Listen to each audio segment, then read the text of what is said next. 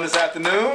Yes. All right, well, I'm excited to be here, and we're going to have some fun. So the first thing we like to do when we start a cooking class is to sing some songs. Is that okay? Okay.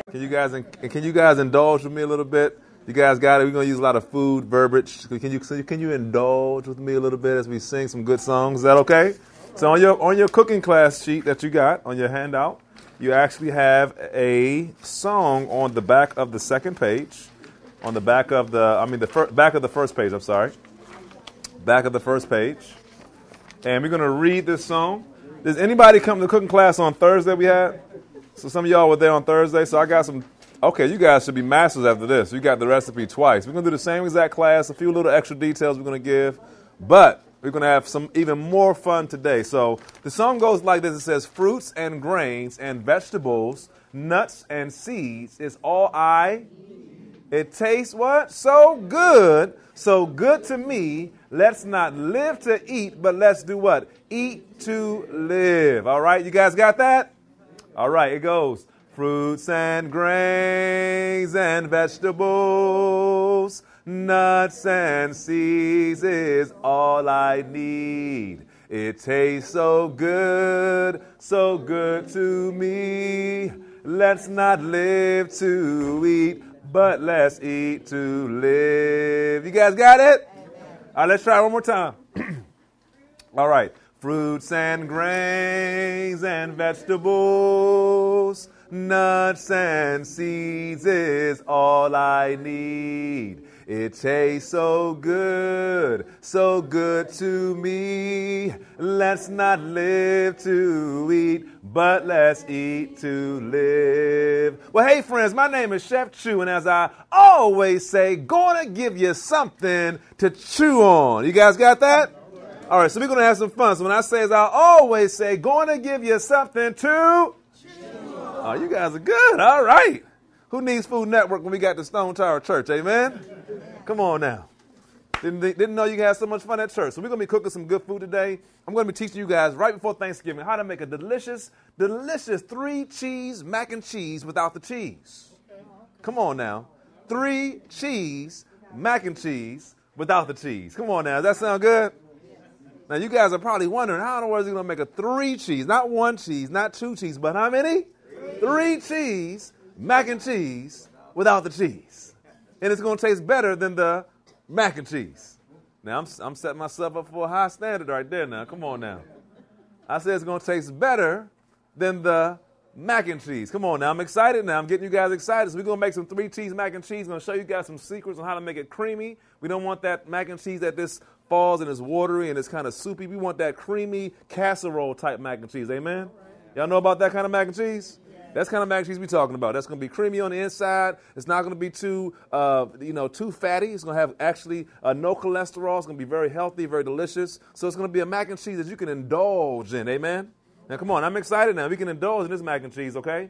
We're also going to be making some delicious, I call it my soul food greens. Soul food greens. Now, I don't know about you guys. I love some greens. Anybody out here know about greens? Come on now. So I'm going to do something a little different. We're not going to be using collard greens. We're not going to be using mustard greens. We're going to be using some other different types of greens. And you're going to see how to make it really delicious. I mean, it's mouth-watering. I mean, savory, all the flavors. So we're going to be talking about that. We're going to make a quick kale salad as well. And we're going to have a lot of fun. So we're going to go ahead and get started. Just going ahead and talking about a little bit about, why I do what I do. Many people ask me and say, what's the purpose behind eating this way and cooking this way? And for me, the first thing I think about is that eating is a very intimate experience. Anybody agree with that? Very intimate. So intimate that, again, when we think about even our cultures and who we are, food is something that actually makes up our identity, our culture. Would anybody agree? Some of our greatest memories goes to when we had those family, our Thanksgiving dinners and our Christmas dinners and, those cookouts. We identify our culture and our who we are with the foods that we eat. Does that make sense? Anybody ever been to Epcot Center? Or I guess Disneyland over here. I'm sorry, from the East Coast. All right. So I don't know if they have they have Epcot Center in Disneyland or something like that out here? No. Yeah, I got it on warm. So I kind of want it hot. So when I sizzle that good stuff, does it smell like it's burning? Okay. I don't want to burn nothing down now. All right, let me turn on the vent. I don't want to burn nothing down. All right, it doesn't work. Okay. We'll be okay. I turn it on low. I just turn it off. So, again, when you think about Epcot Center, I had a first time with Epcot Center this summer. My wife and I, we left the kids at home, which was a blessing. Amen. All right. This me and my wife, we had a date at the Epcot Center. I asked the lady, when you get to like Florida or you go to Disneyland, these big old places, the first thing you do when you get to the hotel, they got the travel agency there, and what do they want to do? Save you some tickets, right? And I said, what's the most romantic place that I can go in Disney World? And where do you think I went? I went to Epcot Center, right? Not Universal Studios, not all the other big old rides and stuff. I wanted to go to a place that was most romantic. And what was so exciting about Epcot Center, because you're traveling the what? The world, right? And you get to go to different countries, but the feature of every country is their what? Is the food, right? Every country, you go to Russia, they got their food. You go to Canada, they have their food. You go to Mexico, they have their food. Every place has a different type of food that represents who they are. And so for Americans, food is super, super important. Food companies make a lot of money off of guess who?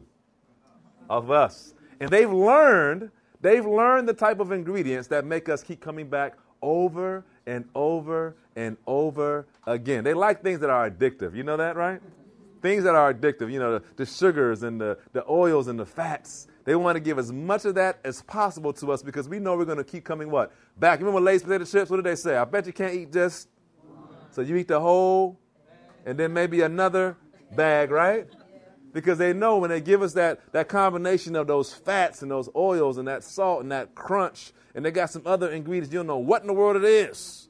That's also messing with your brain, and those excitotoxins and all those ingredients they put inside those foods. We keep coming back for more. And the thing is that that's causing a crisis, a devastation in this country.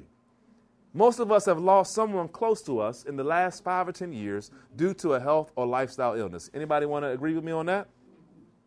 For me, I lost my dad 3 years ago, 4 different cancers, bone cancer, brain cancer, lung cancer, prostate cancer. Again, all those cancers hit all at once. My father called me when I was doing a cooking show.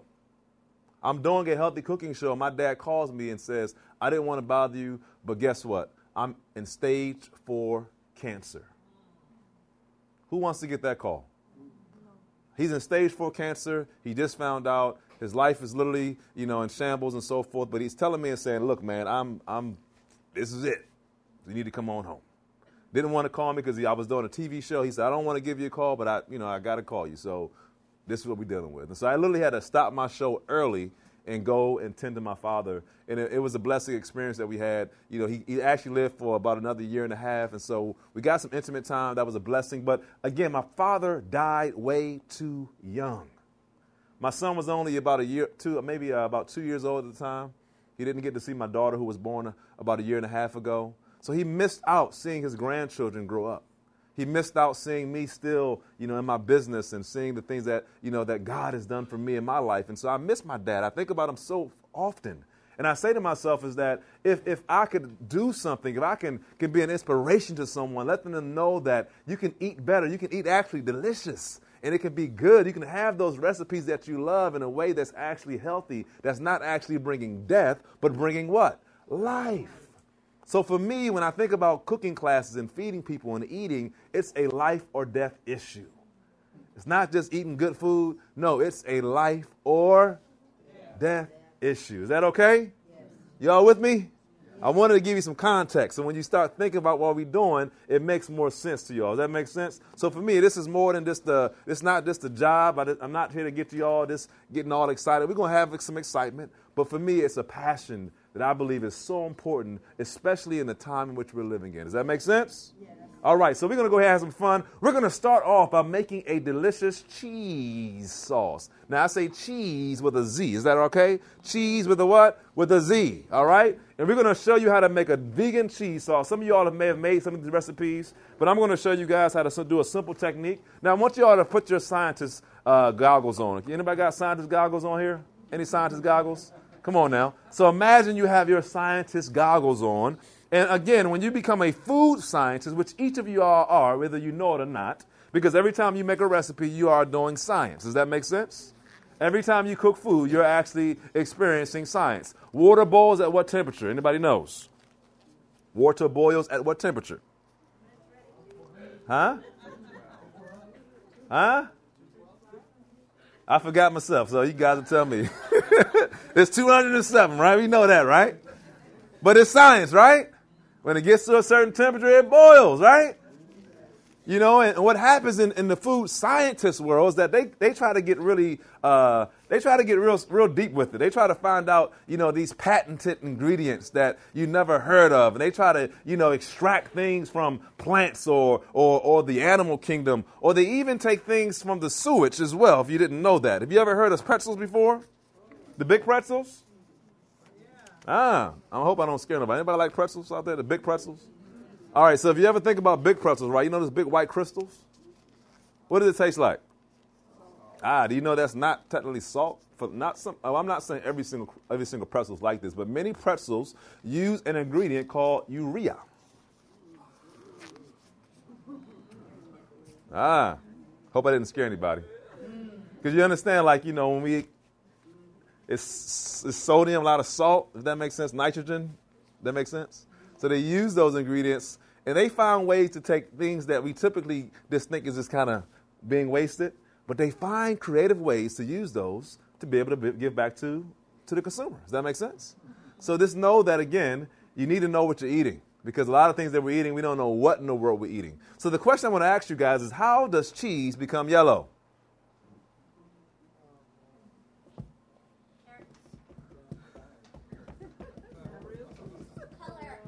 All right, so typically there's some type of what? Some coloring, right? Sometimes they use carrageenan in some of those ingredients, but many times there's some type of food coloring that, again, is made from some type of chemical that they can extract in, you know, pounds and pounds and pounds and pounds of it to be able to get these colorings. But I'm going to tell you guys today to put your food scientist goggles on and also your thinking caps on and ask the question, how are we going to make our cheese yellow? So our first active ingredient is cashews, and we're going to be using the what nut? The cashew nut, and we're going to have it. It's going to be 1 cup of cashews to 1 cup of, anybody want to guess? All right, but it's another ingredient that we're going to use. Carrots, okay? So, again, the simple science behind this is that white and orange makes what? You guys are like amazing, man. White and what? Orange makes what? Makes yellow. So again, white and orange makes yellow. So again, doesn't take a rocket science to figure that out. You know, you can also use things like pimentos. Many chefs like to make pimento cheese by using cashews and red peppers, and you can use orange peppers, whatever color pepper you want. When I first made my first cheese sauce recipe about 20 years ago, I used a recipe called, or an ingredient called, orange juice. Hey, I tell you, it worked though, I tell you, you know. A little bit of acidity, you know. It had the yellow, the orange, and I don't know what else I used with it, man. But somehow I had all my college buddies come over. I just became a vegan in like 2001. And literally, man, they had my cashew cheese made with orange juice. And they all said they liked it. They don't know if it was true or not, but they ate it, right? So again, everybody has a journey. So my journey today, we're going to show you guys how to make something called a cashew base. The first part of this recipe is 1 cup of cashews to 1 cup of water. 1 cup of cashews to what? 1 cup of water. And this is what I call my cashew base. This is a very important step here because this cashew base can be used in many different recipes. What I like to do when I teach cooking classes is give you many different principles that you can build on. Things you can take home and do other recipes. So cashews, again, is a very fatty nut. But the great thing is when you blend it with water, 1 cup to 1 cup, it's going to give you a base that can be used in many different directions. So, for example, once I make this base, you're going to see how it looks. I can use that base for making gravies. I can use that base for making salad dressings. I can also use that base and putting inside of different baking items as like a mock butter, if that makes sense. And so, again, this cashew base, the reason why it can be used because I'm actually using the fat from the nut, and I'm using that to as a fatty ingredient to kind of give me that texture that you find in cheese, if that makes sense. So this is not going to make a melting cheese that you might find like in it's not going to make a grilled cheese sandwich. It's more like a Velveeta style cheese, if that makes sense. It's more like a nacho cheese. Does that make sense? All right? So again, always ask that question, why? Why am I using this ingredient? And so all I'm doing when I'm going plant-based, when we think about plant-based eating, we're replacing the things that we love with plant-based ingredients that can do it even better or just as good. Does that make sense? You guys got that? So we're replacing the things that we love with ingredients that can do it just as good or even what? Better. And the great thing is that it's always going to be better, especially if it doesn't have the harmful effects that the other ingredients are providing for us. Does that make sense? All right, let's do it. Going to put this on low. All right, so blend it for about a minute. You want to get it creamy, okay? Got to be creamy. Vitamix is a great blender. Blendtec is a great blender. They're expensive, but they do the job very well.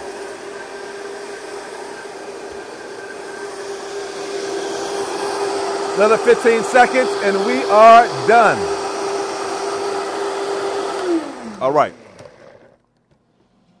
There we go. So again, I make a lot of this. I have, a vegan restaurant called The Veg Hub. We're in Oakland. Today, I'm going to let you guys taste one of our signature products. I brought my Better Chew proteins today. And this is some of the best tasting plant protein you're ever going to taste in your life. And I have it right behind me. It looks like steak. It tastes like steak. But guess what? It ain't steak. And we're going to make some barbecue ribs. And you guys, when you try these barbecue ribs, you're going to say, oh, man, where have you been all my life? All right? But I take this cheese sauce. We actually take this beef that we actually make. So this is our actual Better Chew ribs. I'm going to take this in a little while. I'm going to saute this up. We actually shred it in the restaurant, and we make our own vegan Philly cheese steaks. And I make this cheese sauce as our active ingredient, or our main ingredient for our cheese steaks. So I'm giving you guys some secrets today. So I'd like to get some money from you guys if you guys go out here and use my recipes now. I always give my disclaimer. At least give me 1% of your gross, not your net, but your gross. Amen? Come on, I'm trying to ask a little bit of money. You know what I'm saying? I can't get something. All right. But you know I do it for the love. I'm not doing it for the money. Amen? All right. So 1 cup of cashew base. Y'all see how creamy that is? Again, it can be used as a gravy. I can take this same recipe. I can actually use this as an emulsifier. So I can actually use a water and oil and make a salad dressing. But when I blend this ingredient with the water and the oil, the actual cashew base actually emulsifies the actual water and the oil, making an amazing salad dressing. Does that make sense?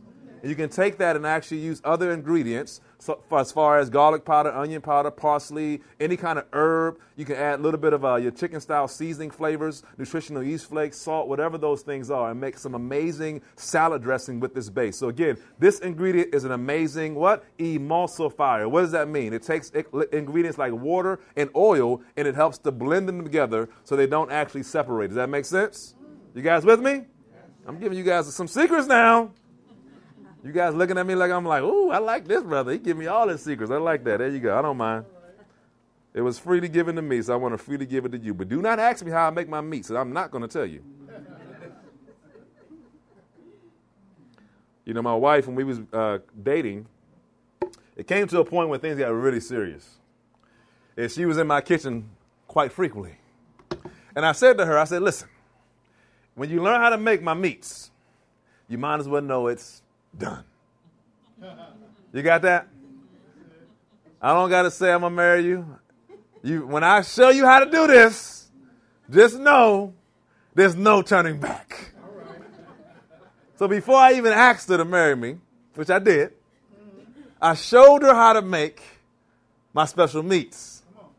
And at that point, I knew that she was going to be my wife. You got that? So none of y'all, we ain't getting married, so I'm good, okay? So don't ask me how to make it, all right? You guys got that? All right, I'm messing with y'all. All right, 1 cup of carrots, all right? There we go. And we're going to do this. We're making, I like to say we're making some baby food. Most of y'all know how to make baby food, right? All right, so what I'm going to do is put this right to like halfway full. We're going to make a really simple, we're going to take cooked carrot. I already cooked my carrots. I boiled some carrots. You can't use raw carrots because it will not work. You have to cook the carrots. And after you cook the carrots, you're going to blend the carrots and make a baby food type texture. And again, I normally just fill the water halfway. You don't want it too liquidy because it's not going to be as creamy if you have too much water in your actual like your baby food or your carrot puree, if that makes sense. So I'm going to go ahead and blend this up. And I'm going to use I need 1 cup of carrot puree. Okay? All right, there we go. You don't have to clean the blender. I mean, you could, but it's not necessary. All right, so again, I'm going to do 1 cup. So the ratio, again, 1 cup of cashews to how much water? So as the ratio is 1 to, all right, so when you think about food, start looking at recipes more from a ratio perspective. It makes it easy for you to actually multiply the recipe if you got to make it for more people or less people. Does that make sense? So if you need to make it for 20 people, you can say 1 cup. So I need to use 4 cups of cashews to how much water? 4 cups of water, because the ratio is 1 to 1. Does that make sense? So you can multiply the recipes out by having a ratio from as you look at the recipe. So again, this recipe for the cheese is now 1 cup of carrot puree to 1 cup of cashew base. You guys got that? 1 cup of what? Carrot puree to 1 cup of cashew base. Okay, so I'm going to do that right here.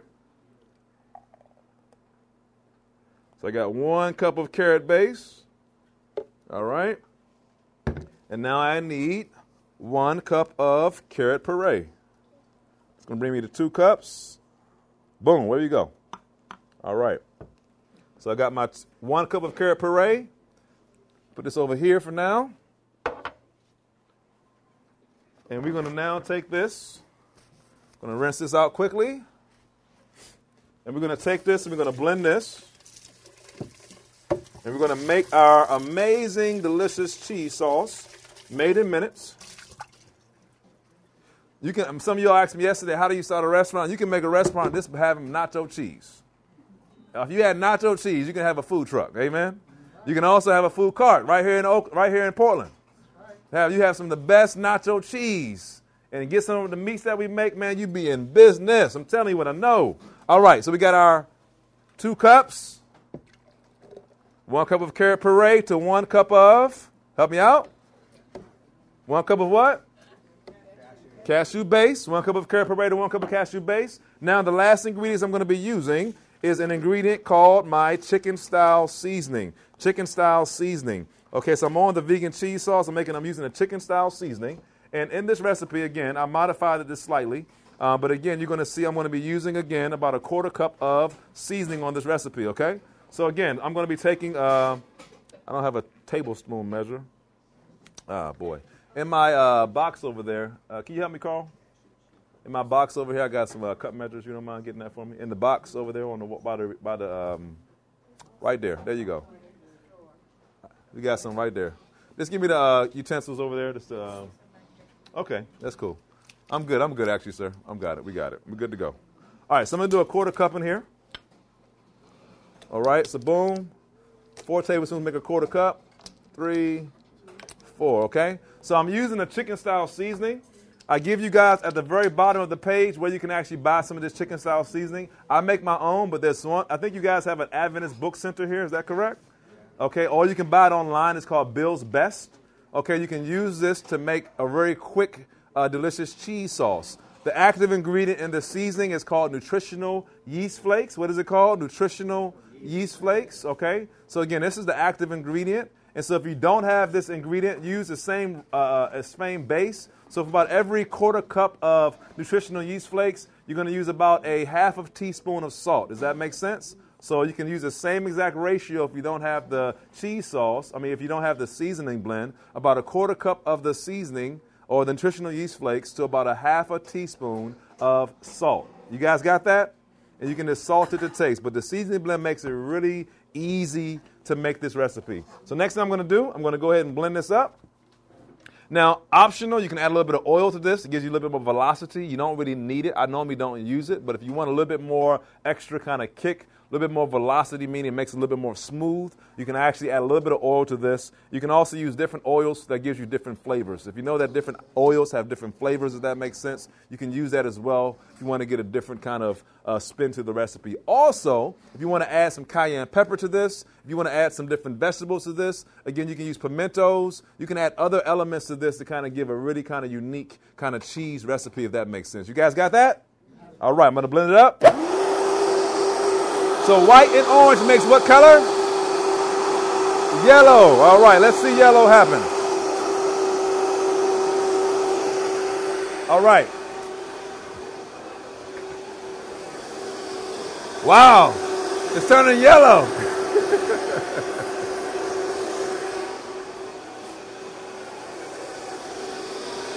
There we go.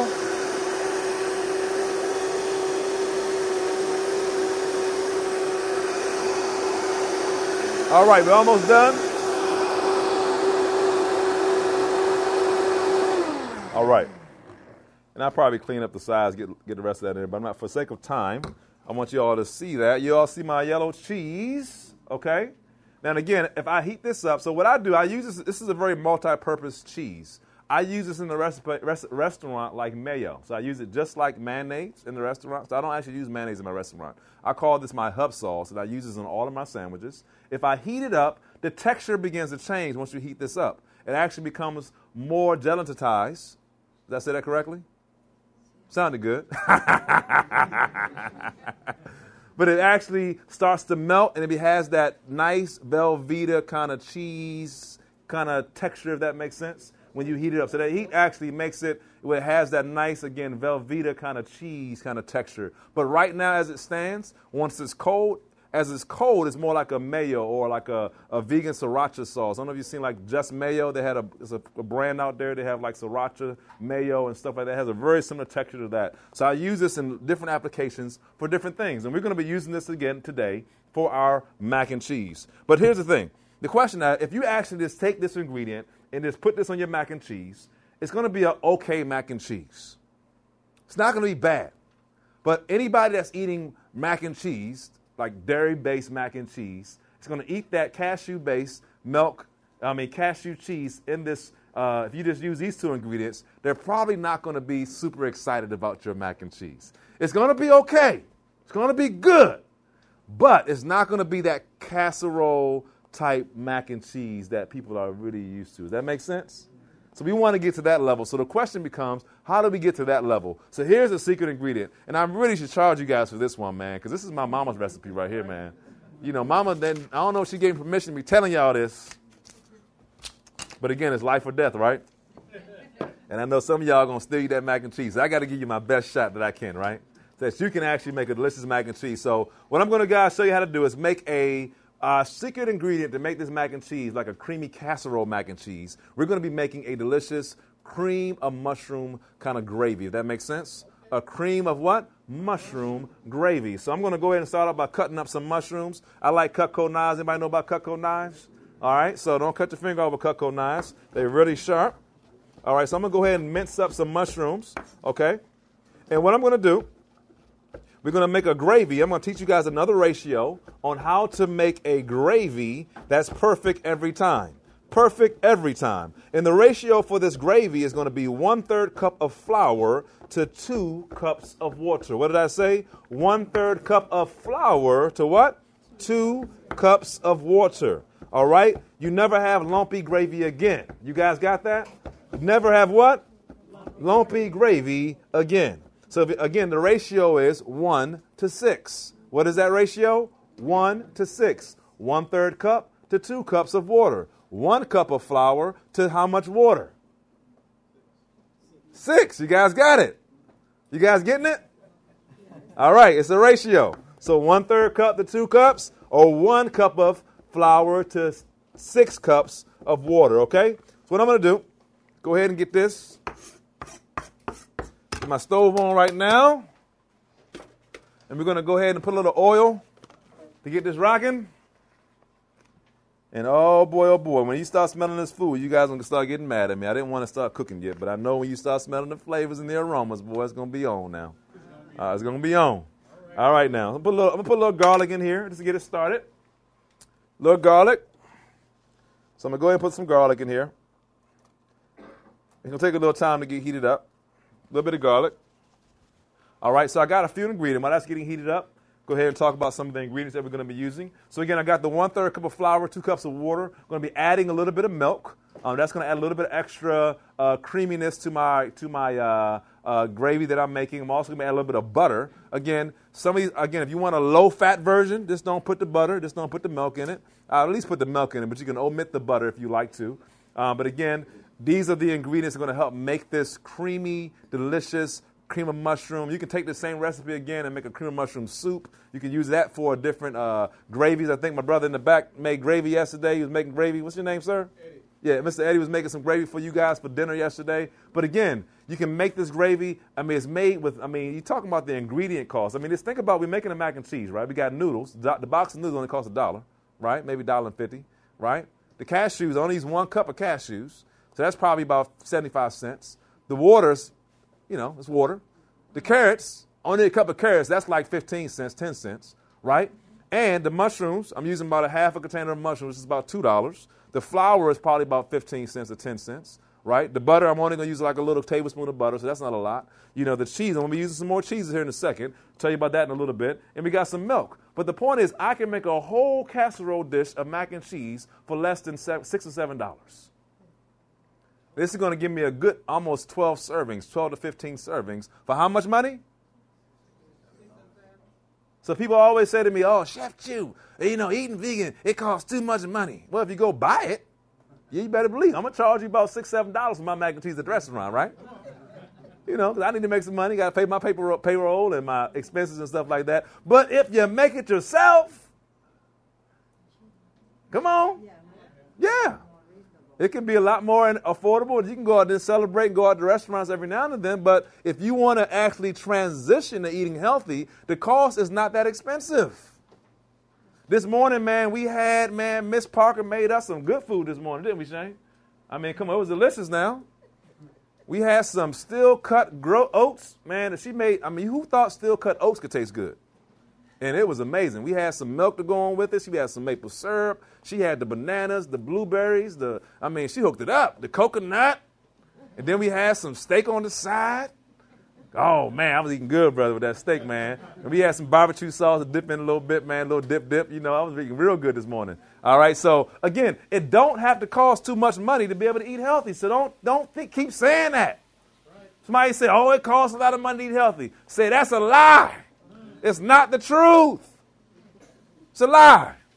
Because it can be affordable if you do it right. Okay, so I want y'all to smell that garlic, man. And when you say, whoo, come on now. That's what I'm talking about. About to get y'all upset. Now, I'm going to feed you at the end. Don't get too upset at me now. All right, so let's go ahead and get going now. I know you can't see. I'm going to bring it around here in a second. I'm putting the mushroom. I want y'all just to imagine with me. I got my mushrooms on there now. All right, you got to imagine. Can you guys imagine? All right, so just imagine right now that the mushrooms are soaking up all that flavor from the garlic, and it's infusing. Because what happens as it cooks, the mushrooms begin to kind of like percolate. You understand where I'm coming from? The flavors from the garlic, the juices from the garlic is going to infuse into the mushrooms. Y'all got what I'm saying right now? All right, come on now. I'm going to add a little bit of seasoning, a little bit of my chicken style seasoning, a little bit of that inside of that. All right. And what I want this to do, I want this to brown. So one thing you have to do when you're a cook, you got to be patient when you cook. You can't always stir the food too fast. Because I want that garlic to brown and caramelize, and then I want that mushrooms to also brown and caramelize, because that's going to bring out the flavor in the actual gravy. Does that make sense? I want the gravy to have an explosive flavor in my lips when I taste it. Does that make sense? All right, so I'm letting it go ahead and brown. Another 30 seconds, and this should be ready to go. All right. All right, come on, get a camera of that, Shane. You can come get a little close-up right there, sir. All right, so that's looking really good. It's browning. I wish you guys can see this, but it's okay, because I'm going to show it to you in a second.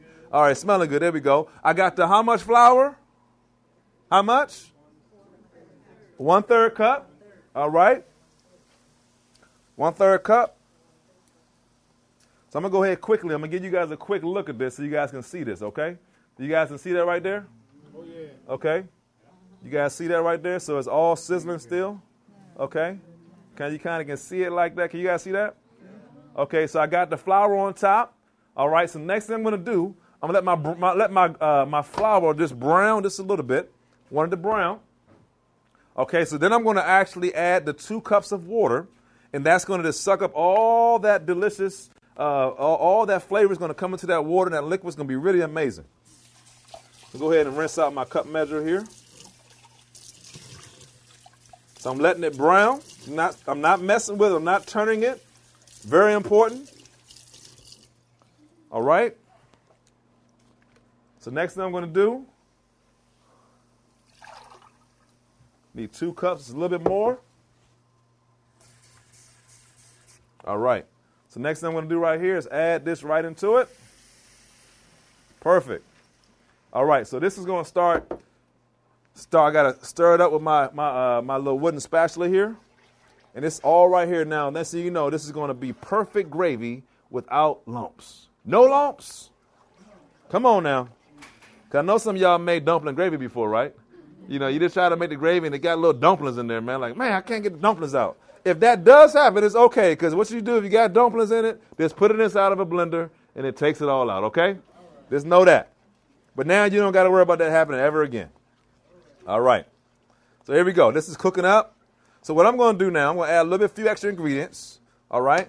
So give you guys a quick, I want you guys to see the process here. All right. You guys see how that looks right there? Come on now. Y'all see that right there? All right. Perfect every time. Don't take a long time now. Y'all got that? Now, that's some good eating right here, man. A little bit of biscuits on the side or some dinner rolls. Got the mushrooms in there for some umami. So, again, while I'm using certain, I'm going to explain some more science to you guys. Let that cook a little bit. I'm going to add a little bit of milk, a little bit of butter to this. But I'm using ingredients that give off a very savory type of taste to our taste buds. So, again, we have how many taste buds? Anybody know? There actually is probably a lot more than we know. But the main ones that we know, there's actually how many? 5. Okay, there's 5. Help me out. Give me some. We got sweet. We got sour. What else?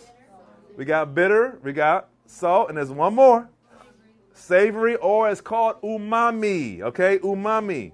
Now, again, the reason why we love, again, I talk about eating meat and the secrets that I've learned about why we like meat and cheese so much. It's because of that savory taste. And that savory taste comes from that, again, from our taste buds called the umami, or the savory receptors on our tongue that catches that savory taste. Now what happens, the way that it happens, it comes from ingredients or the protein molecules within food called the glutamates, okay? Does that make sense? That's why, you know, the food scientist says, the glutamates make a very savory taste, and it makes people come back for more. It makes their mouths, start to kind of like get all excited. And so what they figured out, they can make an ingredient called monosodium glutamate, which is a concentration of glutamates in a very chemicalized format, and that causes you to get really excited, causes you to come back over and over and over again. But the great thing is this same glutamates are actually, again, it's a protein, a protein that's found in most foods. Found not in most foods, but in some foods. So, for example, in mushrooms, the reason why in Asian culture they use mushrooms because it has, guess what? Lots of glutamates. The reason why they use fish, and they use a fish sauce or an oyster sauce, all those different ingredients because it has those naturally occurring glutamates. Also, they use soy sauce because it has those naturally occurring glutamates. So also nutritional yeast flakes. The reason why I said we make a chicken-style seasoning using nutritional yeast flakes is because it has natural occurring glutamates. Also, the reason why we love things like barbecue sauce and also tomato sauce or ketchup is because tomatoes have natural glutamates. And these are foods that we keep coming back for over and over again. So for when I want to find out how to do a nice savory dish, I use ingredients that's going to give me that what? That savory taste. You guys got the science of that? I'm teaching you guys how to be chefs. Y'all with me? All right. Hope I ain't burning the food up. I'm talking too much now. All right. Now what I'm going to do, a little bit of butter. And when you guys see this, you're going to get mad at me, boy. You're going to get mad at me. Oh, man. Because all you think about now is that your belly now. I got you guys warmed up. All right, I got the milk right here. A little bit of milk. All right, now we're in business. All right, this is about done. Okay? A little bit of soy milk. So I use soy milk. You can use any kind of milk you like, almond milk. Cashew milk, you can use whatever. Also, with that first recipe that I gave you guys with the cashew base, if you use 1 cup of cashews to 4 cups of water, you can make your own cashew milk from scratch. 1 cup of cashews to how much water? 4 cups of water, a little bit of vanilla, a little bit of sweetener, whatever you like to use, whether it be natural sugar or date sugar or honey or maple syrup. You can make your own delicious cashew milk from scratch. Now, here you go. You got some good old-fashioned gravy right here, made in minutes. Oh, man. Look some kind of good now, y'all. Some kind of good right there. Look good, right? Yeah. All right, so I'm going to add that to my mac and cheese. So now the last thing we're going to do, we're going to make our mac and cheese, and you guys are going to get to see this. So, okay, what I'm going to do, I got my mac and cheese here. I'm going to move these out the way.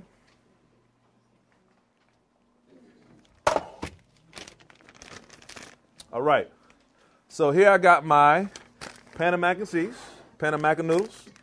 And what I'm going to do first step first is I'm going to actually heat the noodle. I'm going to actually season the noodles. One thing I always recommend, this is something that you don't have to do if you want a low salt version, you can actually omit this flavor.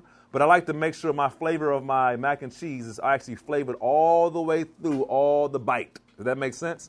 I don't want the flavor to be on the outside. I want the flavor to go all the way to the middle of that noodle. So every bite has flavor, if that makes sense. So what I like to do, I'm going to put some of my seasoning right on my noodles.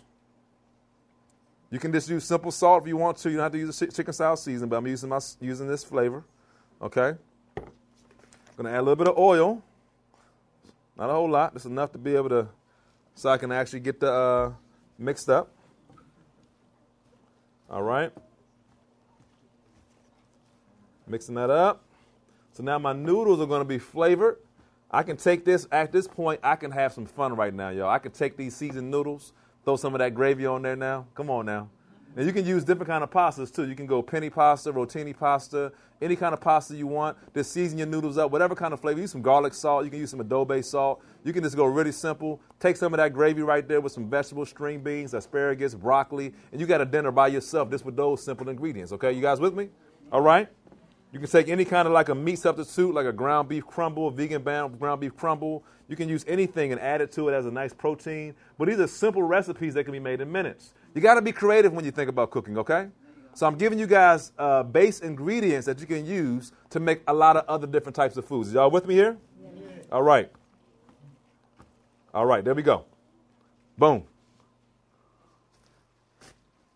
Here's the fun part. We're going to do the last step here. We're going to put our last ingredient. So what do you think I'm going to add to it? I got a 3 cheese, mac and cheese, infused with a delicious Grandma Brown's gravy, okay? And that Grandma Brown's gravy is going to make it like a casserole. That's what's going to cause it when it go on that plate. It ain't going to fall down. It's going to sit there. This is creamy, as melty as it can be. It's going to be amazing. All right, so each of these ingredients has a specific role that it plays in my recipe. And again, I have my cashew cheese, okay? All right. Throw that in there, like that. All right, so remember, you can have a good mac and cheese with cashews. It'll be good. It won't be that bad, but it'll be good.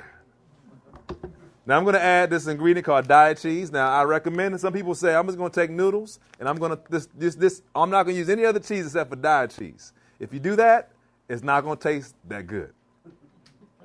Did I say it right?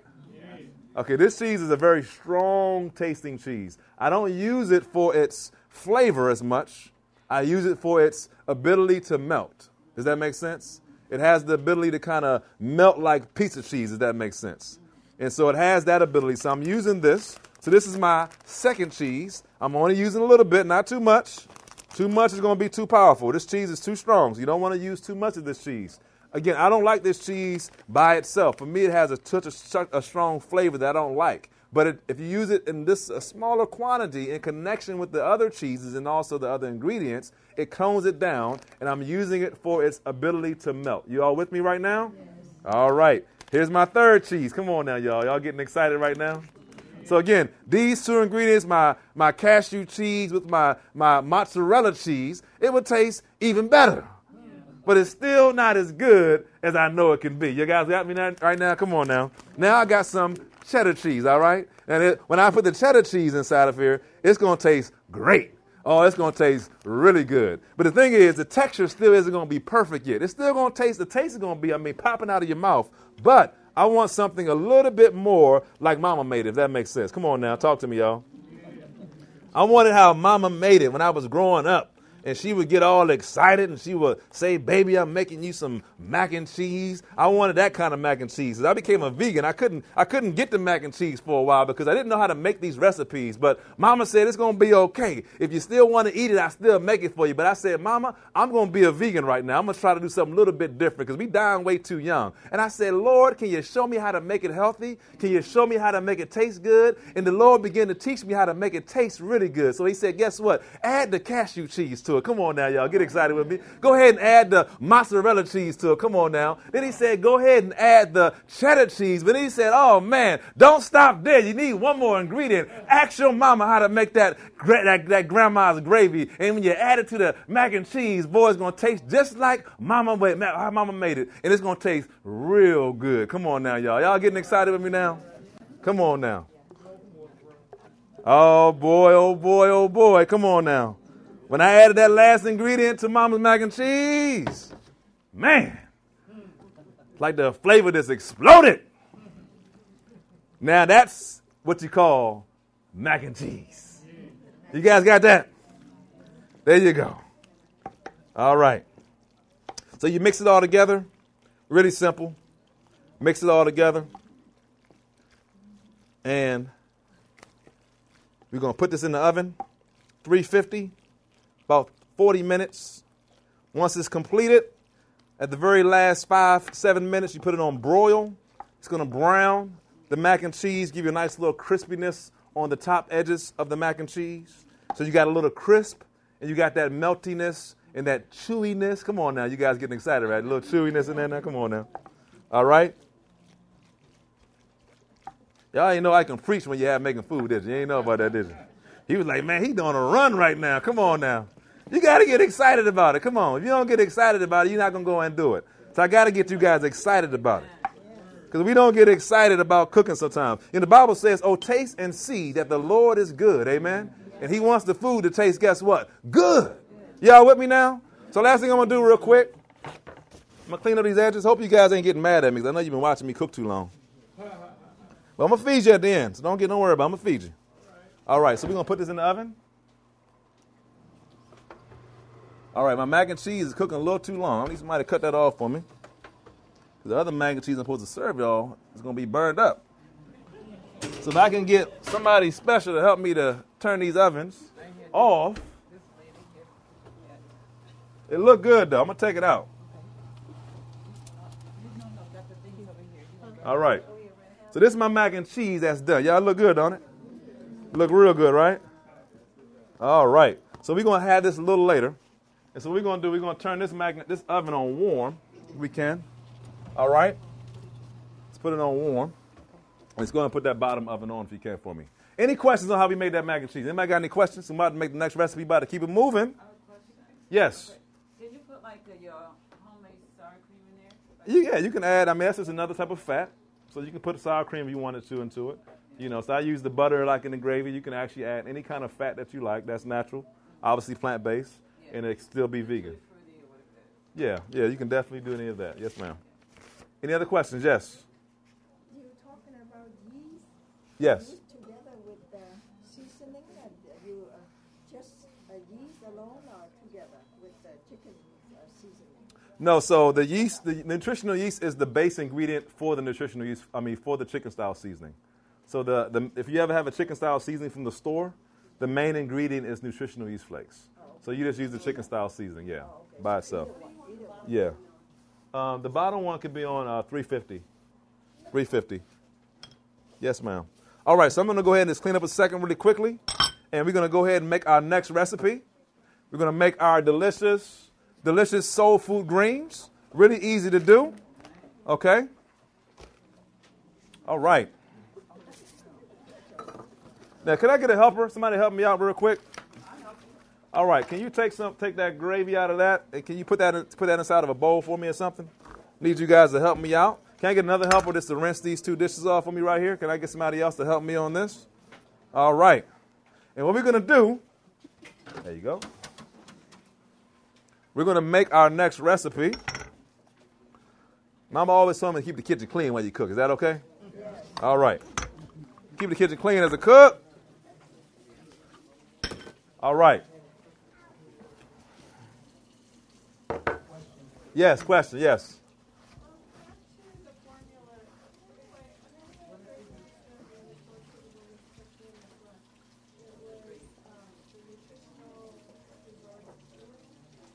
Yeah, so the seasoning, you can buy the seasoning and just follow the recipe that I gave you, right? If you don't have the seasoning, you can use nutritional yeast flakes, and for every quarter cup, you use about a half a teaspoon of salt. Does that make sense?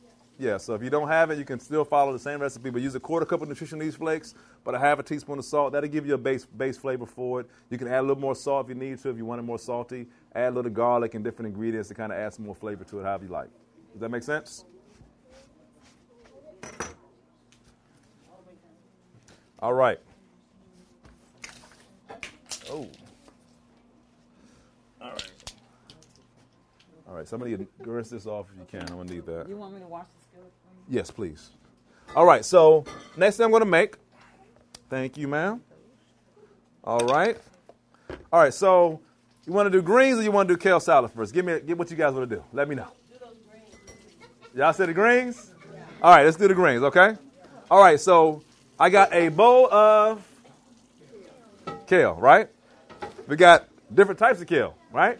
I like to have fun with my kale. I got some, this is the dinosaur kale, curly kale, and I got some red kale, okay? So we're going to use all these kales, okay? And again, once you understand how to make this, man, you're going to be so excited because your greens will never be bitter again, all right? So again, a lot of times we make greens, sometimes the greens have a bitter flavor to it. And it kind of sometimes that bitterness, when things are too bitter, sometimes it doesn't always have that nice savory experience, if that makes sense. So what we're going to learn how to do is how to make a delicious, savory, mouth-watering greens. Is that okay, y'all? All right.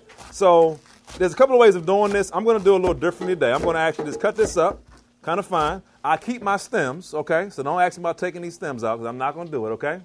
Some of y'all don't like stems, but that's why the nutrients at. So keep them stems in there now. All right? Keep them stems. Now, one way I can make this is I can make something called pot liquor, okay? Yeah. Anybody know about pot liquor? Yeah.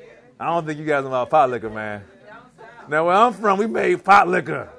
Now, back in the day, before I knew about the vegan stuff, we used to add some special ingredients to make our pot liquor, if that makes sense, okay? Some of those ingredients were, first ingredient, when we first started out, it was called ham hocks, all right? Now, when we learned a little bit better, we kind of got away from the ham hocks, and then we started using turkey necks, all right? And that also gave flavor. You following what I'm coming from? But I got even away from that. Sometimes we even have a little bit more fun, and we add some bacon to it. Is that okay, right? Now, back in the day, I'm not that old, but back in the day, we would take the grease from the bacon grease, and we put the bacon grease juice in the pot liquor. Does that make sense, right? Now, that's where I came from, right? So all that smoky, that bacon flavor, all that, we got to figure out how to do all of that. So when somebody that's not vegan, when they try this, they like, greens? Come on, man. You talking about pot liquor? They thinking about all of that. That's their context. So how do we give them a good context that's actually healthy without any of those ingredients? Now we're going to have some fun. You guys ready for this? All right, let's do it. All right, so look. Here we go. So what I'm going to do, I'm going to actually use an ingredient first to cut the bitterness of the kale. It would also work with collard greens. It would also work with mustard greens. I'm going to cut the bitterness. And I'm going to use an ingredient called Mr. Cabbage Head, okay? Mr. Cabbage is really important because the cabbage, sometimes we grew up, at least I grew up eating cabbage as well. Boiling cabbage, eating it for dinner. But cabbage has a sweeter taste. It doesn't have a bitter taste when you cook it. So I'm going to cut the kale with the what? With the cabbage, all right? Now, what I'm about to do, I always advise, do not do this at home. You guys got that? Watch.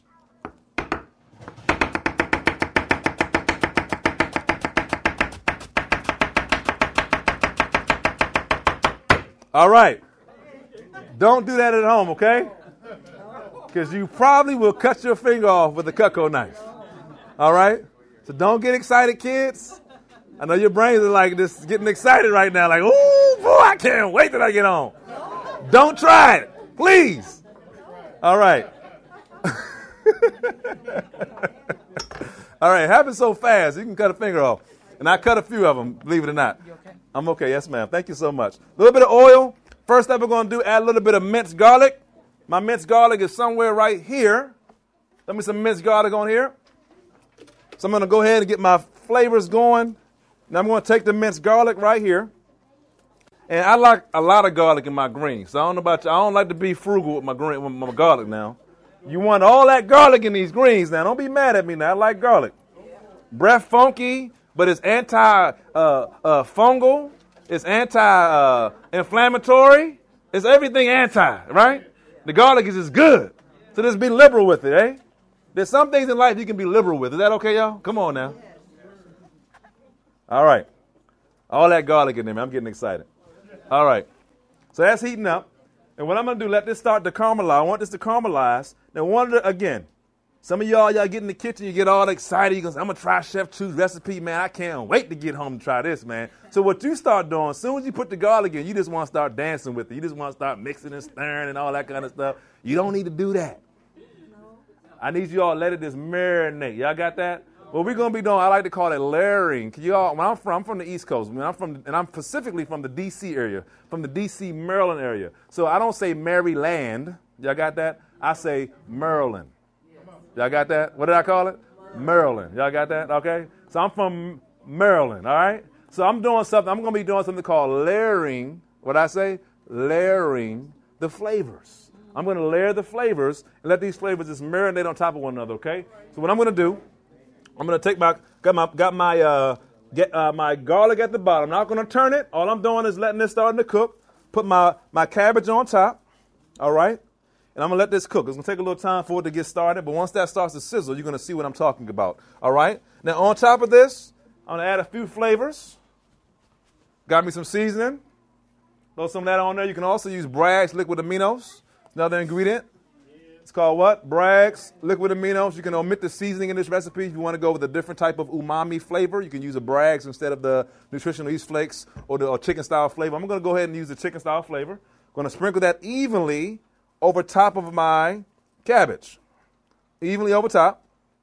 All right. So what's going to happen is that this oil and the garlic and the nutritional yeast flakes and the cabbage, it's going to have this amazing flavor. I want to get this roasted. I want to kind of have a roasted cabbage with infused garlic all throughout it. Then there's another special ingredient that I'm going to put inside of here that's going to really make you this, ooh, boy. You guys with me? And it's a really simple ingredient. You guys have probably heard about it before. Anybody that does barbecue knows about this ingredient. It's called Wright's Hickory Smoke. What makes bacon taste like bacon? Right? It's the smoke, right? They add the hickory smoke to it. So rather than putting the bacon inside of it, we're just going to use a cap full of the hickory smoke. Now, how much did I say? Now, what did I say? You do too much, you're going to ruin your whole recipe. So you only want to use a cap full of this, okay? You guys got that? All right. As a matter of fact, when you make this recipe, don't pour it over the food. Because sometimes you might slip up a little bit. I've done that before. So I'm going to do it over here, okay? So I make sure I don't ruin what I got, all right? So we're going to put this on top. That's all I need, all right? That's all I need.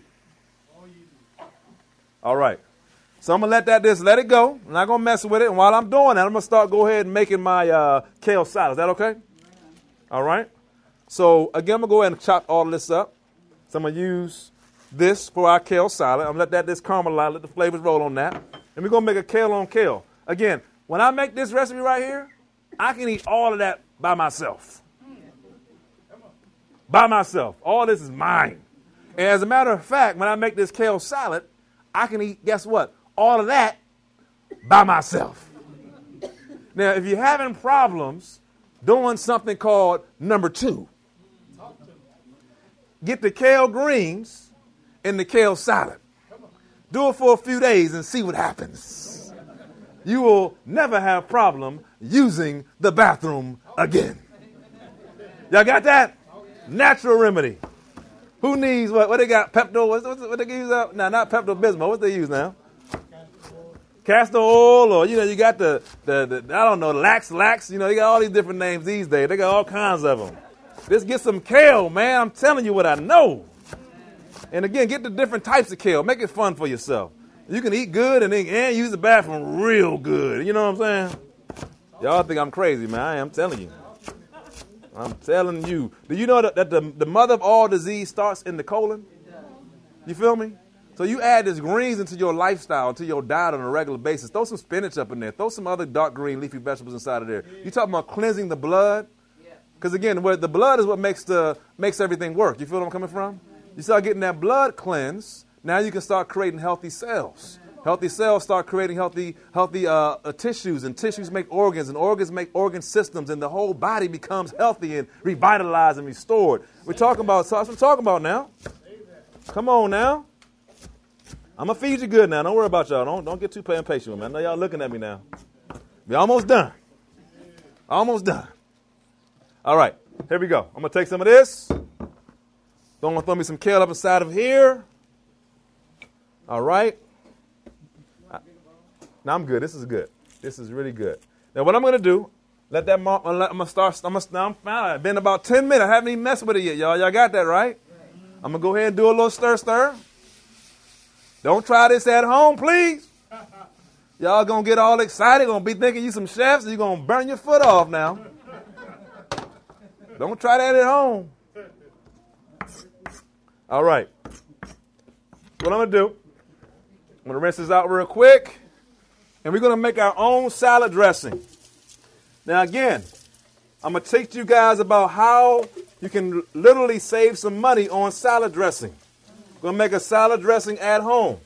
Now, if I go on you all's refrigerator, you guys got some salad dressings in there. I'm going to pull them out for case of example. Somebody can go in that big refrigerator to the left and pull out those salad dressings at the bottom for me, please. Somebody help me out. Help me out, please. On the other refrigerator, on the very bottom left, you got some of those dressings down there. I think most of those are the vegan dressings. The vegan dressings, the follow your heart. Give me the follow your heart kind. The follow your heart. Give me that one right there. Okay. All right. Anybody know how much follow your heart dressing costs? All right. Most stores, again, you're going to be anywhere between $5 to $7 in most stores. You might find a little less if it's on sale. Okay? Now, here's the thing. I'm not saying don't buy this because it's definitely a lot better than a regular dressing because it doesn't have the dairy in it. But I'm going to show you how to make, literally, I can make this same amount of dressing for less than 50 cents. You guys got that? Make it from scratch yourself. Here's a recipe how you do it. I'm actually making an anise dressing, which I love the anise dressing. I'm going to be making a similar recipe to the anise dressing, which is a green goddess dressing. We're going to make something similar to the green goddess. This is about $4 or $5 in the store. We're going to make our own from scratch. And again, you can use this. It can go a lot of different ways. But I want you guys to help me out. Call out the ingredients. What we have on our kale salad recipe. What's the ingredients that I have? Help me out, please. Lemon juice. All right, how much lemon juice? 3 tablespoons. All right, 3 tablespoons of lemon juice. All right. 1, 2. Why do you think we need to use lemon juice for our kale salad? Why is that important? Takes the place of vinegar. There you go. Excellent. But what is that? What does the vinegar and the lemon do? What's the property that I guess you would call it? What kind of? It's an acid. There you go. So what is the acid going to do to the vegetable? It's going to break it down. So we want to use the lemon, or again, a lot of times vinegar is being used to be able to break down the vegetable. Next ingredient. Help me out, please. All right, tahini. All right, love tahini. Has a slight bitter taste to it. Doesn't taste like peanut butter, but it looks like peanut butter. Has a slight bitter taste to it. But it's going to this tahini is going to give me a good mouthfeel. Does that make sense? Because it has that creaminess with the tahini, okay? How much tahini do I need? 1/4 cup. 1/4 cup. So I'm going to use 4 tablespoons of this. I'm going to oil my tablespoon so it makes it easy to work with. Easy to work with. All right. I'm going to use 4 of these. All right. 1, 2, 3, and we got how one more? 4. That makes 4 tablespoons makes 1/4 cup. What's next? Liquid Bragg. 1 tablespoon of. All right, 1 tablespoon of liquid Bragg's aminos. Give it up for liquid Bragg's aminos. Thank you very much. All right, boom. How much? What's next? Honey, 1 tablespoon. All right, 1 tablespoon of honey. Some of y'all who might be really strict vegans or you don't use honey, you can use regular maple syrup. I really don't personally like maple syrup, but I probably would use a cane sugar, or I wouldn't use the molasses. You can use agave, something like that. So if you don't use honey, you can use something else. But cane sugar works just fine. All you need is a little sweetener to cut down the acid or the sourness from the lemon juice. The reason why a lot of times people use vinegar, because vinegar doesn't have a sour taste to it. Does that make sense? Right. So a lot of times people use lemon juice. They use vinegar instead of the lemon juice. But vinegar obviously has, there's some health concerns about vinegar at times. But so lemon juice, if you use lemon juice, you can cut down the sourness by adding a little bit of sweetener or honey. Does that make sense? Yeah. 1 tablespoon? Yeah, 1 tablespoon, yes. All right. What we got next? 1/4 salt. All right, 1/4 teaspoon of salt. Okay. Now what I'm going to do, this is looking really good. I pretty much caramelized this really nicely. All right. Next thing I'm going to do, I'm going to add my kale right on top. It's made in minutes. So there's 2 ways I can do this. I can actually just straight up boil my kale separately, right, and get it really tender. Some of y'all don't want to put too much heat on your greens. That's okay. If I'm making it for my family, the first step I probably would do is boil it because I want a little bit more tender, what they're familiar with. At the same time, you can saute this, how I'm doing it right now. It's going to be a little bit more chewier than a boiled kale, but it's still really delicious. You guys with me? Yeah. All right. So I got all my flavor really is already in that cabbage, in the seasoning that I've already put inside of it, and the garlic that's been inside has been infusing in that. A lot of my flavors inside of that. Does that make sense? All right. So lastly, I'm going to add a little bit of water to this. A little bit of water. Add a little bit of water to this. And I'm going to, at the end of this, after this, I'm just seasoning it to taste. I'm going to add a little bit of oil, just a little bit more. That oil is also going to give a little bit of mouthfeel, almost like a broth, if that makes sense. So give a little bit of mouthfeel to it. Okay? I'm going to add a little bit of oil. It's a little water. Say it again. You got, now not inside the greens. That's going to be inside the kale salad. All right? A little bit of oil. This is optional. I like a little bit of oil for mouthfeel. And actually, the oil also kind of enhances the flavor of it as well. All right, so I'm going to do a little oil, not too much. All right, little oil there. I'm going to do a little bit more seasoning. All right, and let that dish start to cook, and the water is going to help to bring that flavor in there. We have lastly on this some sea salt, right? Yeah, 1/4 teaspoon. All right, so we're going to shake a little bit in there. 1/4 teaspoon right here. All right. Oh, we almost done. A little too much. All right, we good. Is that everything? Cayenne pepper. Oh, cayenne pepper. All right. Now, where's my friend at? I had one of my friends gave me some cayenne. He had some hot cayenne, man. That cayenne was hot. That was a little much, but it's all good. I like heat, you know what I'm saying? That was an accident, y'all. You know how it is. Oh, okay, my bad. 1 quart of water. Okay, all right. You know how y'all good Adventists are. Y'all like some heat, don't you? Come on now. A little cayenne ain't hurt nobody.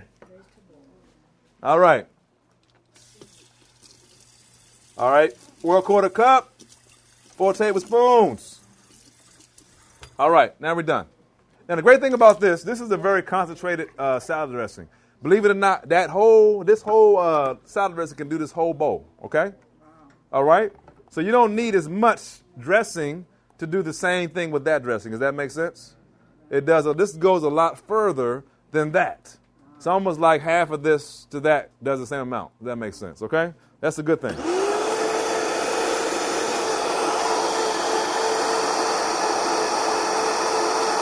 "30 seconds, done."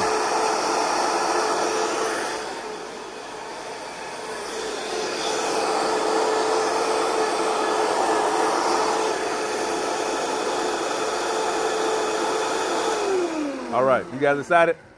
Yes. We're almost done. We're about to get some good eating on. And last thing I'm going to do, throw this in here real quick. All right. Nice and creamy. All right. Now I'm going to do a little massage technique. You got to massage this. Okay. Got a lot going on up here. Gonna just move this out the way for myself. Made a mess, but it's all good. All right.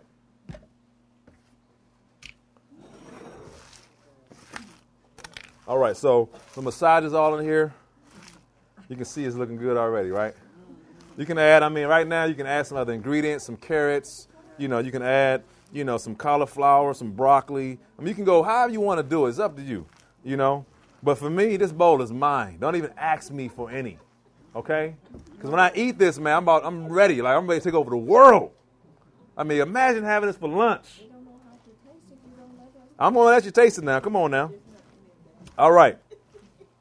So there we go. I'm massaging this down, getting these flavors. If you guys can help me, some of you ladies, if you don't mind, help me to clean this area up. I'm going to start getting these foods ready to go. Any questions on what I've done? Any questions? Y'all see that right there? Voila. You got kale salad.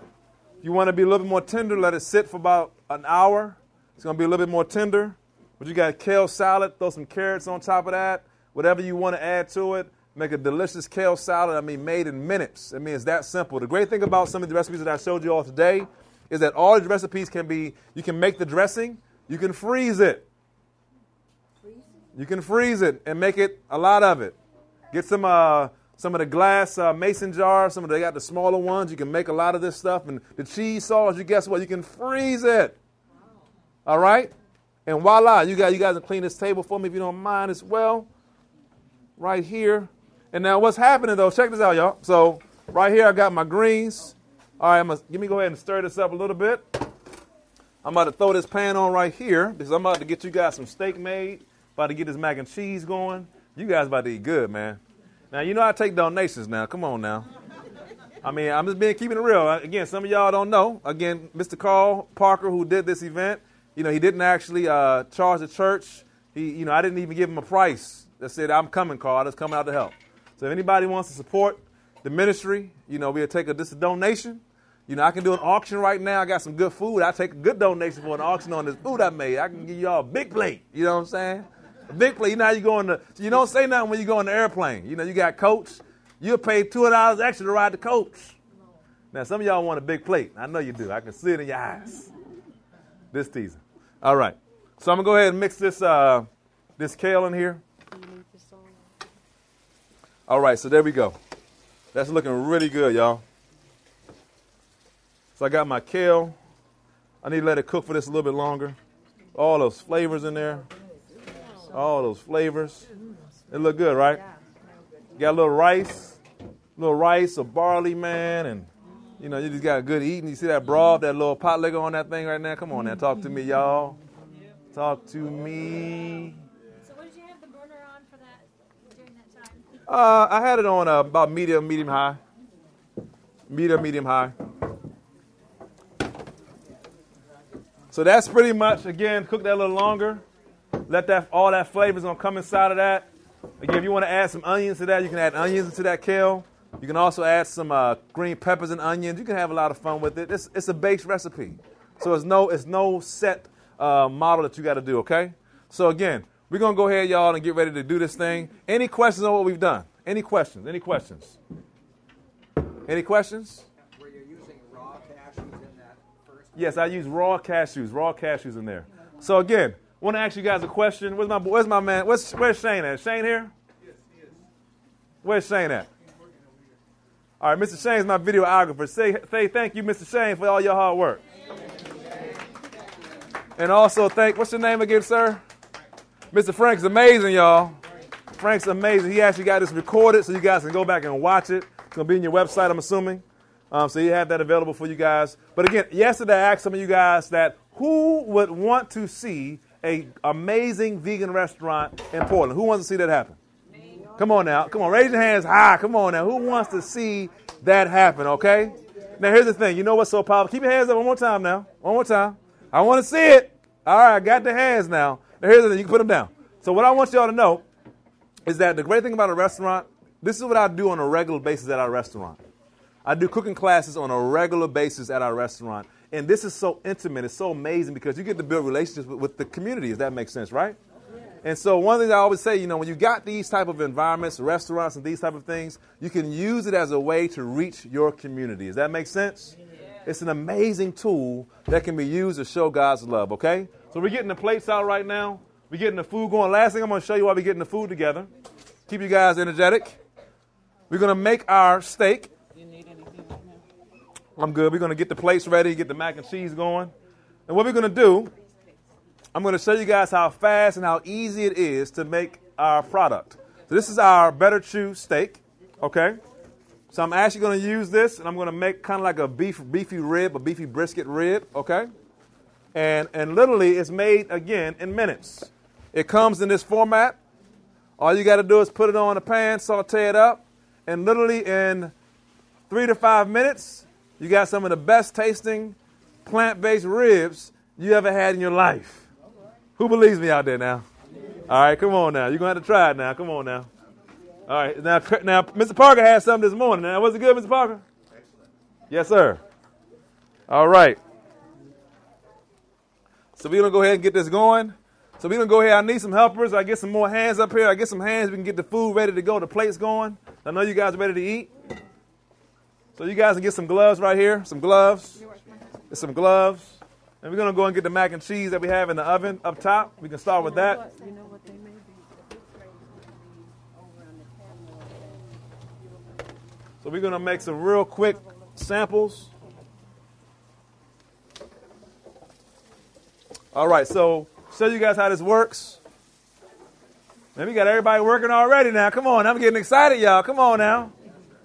All right, where's the oil at? I think I just misplaced the oil. Okay, I'm going to put a little oil in the pan. Thank you. I'm going to saute this meat up.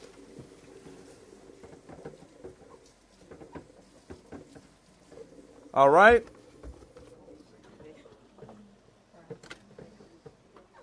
All right, here we go. Really easy to do. So I'm going to need you guys to help with. We're going to get these plates. We got the mac and cheese. You start putting mac and cheese on the plate. And the kale salad on the plate, if you don't mind, please. Mac and cheese and kale salad, okay? And I got greens right here as well. All right, so I'm putting this right on the griddle. It's going to be made in minutes.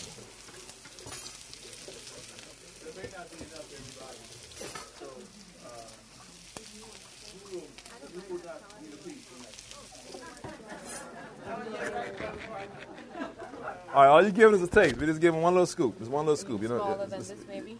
Yeah, I'm just one little scoop. You don't need to do too much. Okay. It's one little scoop. So you need you guys making an assembly line. So one person can do the greens, so we can make an assembly line. So once you get one, we can do the kale salad and then the greens at the end, okay?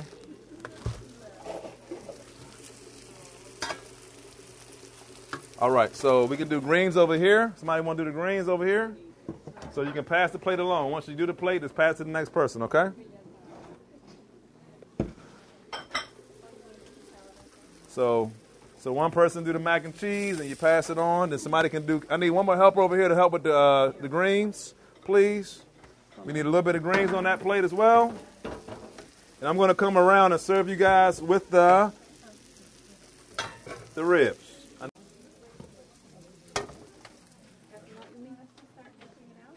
Yeah, somebody can do the serving. Once we get all the greens on it, we can start serving.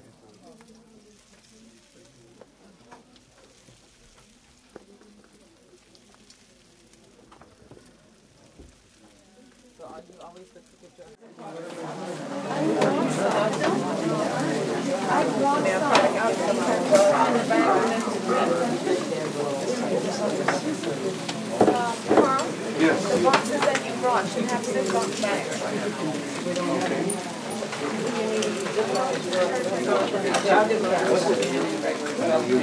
We're going to keep on serving. We're going to say a prayer in a second. But I want to thank you guys for your support. We are excited that we can serve this good food. We're going to go ahead and wrap it up with a song and a prayer. Is that okay? Amen. So I'd like to say fruits and grains and vegetables, nuts and seeds is all I need. It tastes so good to me. Let's not live to eat, but let's eat to live. Hey friends, my name is Chef Chew, and as I always say, gonna give you something to chew on. All right. right, let's go ahead and bow our heads. Brother Parker, say a prayer for us, Father, please. we thank you for this food, for this time together. Thank you for Chef Chu sharing his gift. And Lord, we pray that as we eat this food, that it will nourish and strengthen our bodies, that we might be able to give you the glory. In Jesus' name, amen. Amen. Ribs. Honey. I need some meat, bro. Huh? I need some meat. You already had a piece, man. Come on, man. Is there anyone else who needs meat served? How many more? How many more come? Anybody? Everybody's been served?